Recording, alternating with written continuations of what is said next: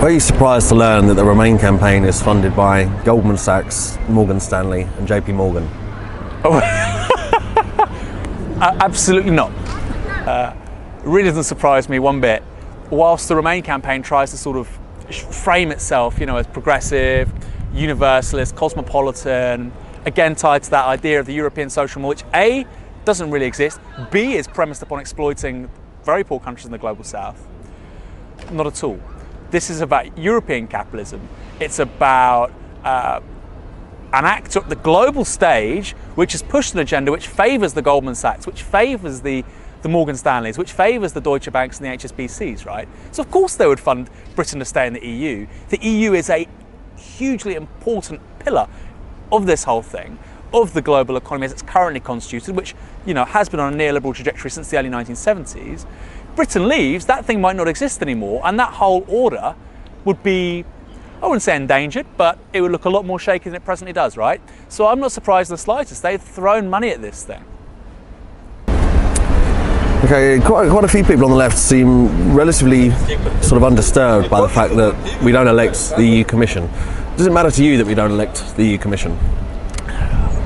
Okay, so everybody's been talking about how the European Union has a democratic deficit for decades. So what does that mean? It means that we have a parliament, sure. That parliament's incredibly weak. Yes, we vote for it, but it's incredibly weak. The Scottish Parliament has more competences, more powers invested in it than the European Parliament. That's the elected bit. The Commission is the unelected bit. Now, some people are quite disingenuous about this, and they say the Commission is like a civil service. It's like Whitehall. That's just not true. The Commission has a real agenda-setting power when it comes to the EU.